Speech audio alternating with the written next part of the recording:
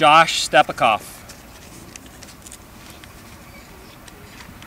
On August 10, 1999, a neo-Nazi armed with an automatic weapon walked into the North Valley Jewish Community Center in Granada Hills, a suburb of Los Angeles.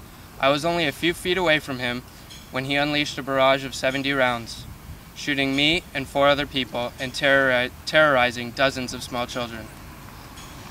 I was only 6 years old. I got hit twice, one bullet breaking my leg and the other narrowly missing my spine. Many people remember the gripping images from that day of innocent preschoolers being walked across the street in Granada Hills with armed SWAT officers. A short time later, the gunman who shot me traveled to Chatsworth, California, and shot a Filipino-American mailman. The gunman was a hate-filled white supremacist who was intent on killing Jews. He had a history of mental illness and violent behavior.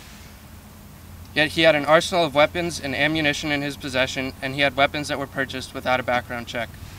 So many lives were altered that day because of our inadequate regulations.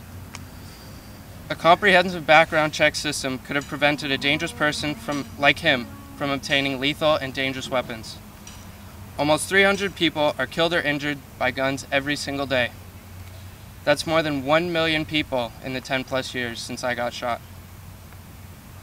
Nothing has been done about this issue, and I am here to call on our nation's leaders to help us move towards safer communities.